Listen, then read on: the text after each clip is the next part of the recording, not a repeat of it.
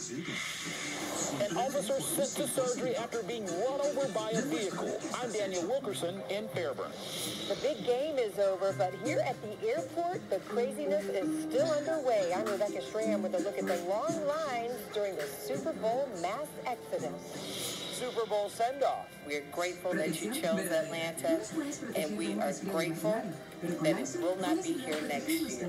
It's goodbye Atlanta, hello Miami.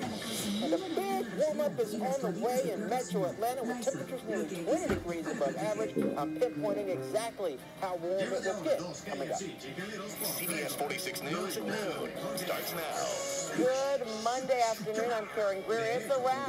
Now Super Bowl fans are headed home for that Super Bowl shuffle with the game behind us. Now comes the mass exodus. CBS 46 Rebecca Schramm is live at the world's busiest airport, Atlanta's Hartsfield-Jackson. And Rebecca, you know, that crowd was already expected, so how are folks handling it there?